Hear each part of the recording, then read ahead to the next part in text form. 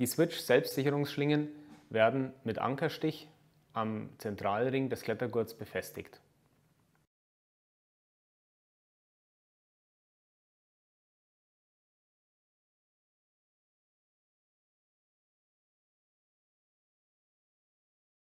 Zur Befestigung der Selbstsicherungsschlinge am Fixpunkt sollten Karabiner mit Schnapper-Verschlusssicherung verwendet werden. Die Switch ist dazu gedacht, den Gurt des Kletterers mit einem Zwischensicherungspunkt oder Standplatz zu verbinden.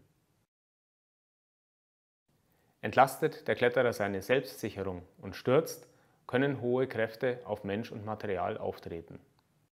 Selbstsicherungsschlingen, die speziell für diesen Einsatz konzipiert sind, müssen in der Normprüfung einen dynamischen Test bestehen. Eine 80 Kilogramm schwere Fallmasse wird hierbei mit der Selbstsicherungsschlinge mit einem Anschlagpunkt verbunden. Eine Kraftmesszelle zeichnet die auftretenden Kräfte auf. Das Fallgewicht wird nun um die Länge der Schlinge über den Anschlagpunkt angehoben. Es wird also die größtmögliche Sturzhöhe geprüft. Die Selbstsicherungsschlingen der Switch-Familie beinhalten ein hochdynamisches Seilstück, das sich im Sturzfall stark dehnen kann und die im Sturzfall auftretende Kraft dadurch begrenzt. Die Kraft im gezeigten Szenario darf laut Norm 10 kN nicht überschreiten.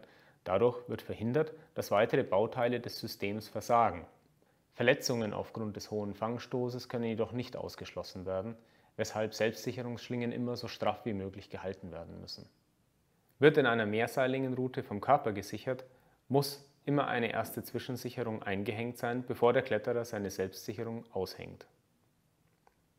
Die Sicherung von 2 Personen an einer Selbstsicherungsschlinge ist nicht zulässig.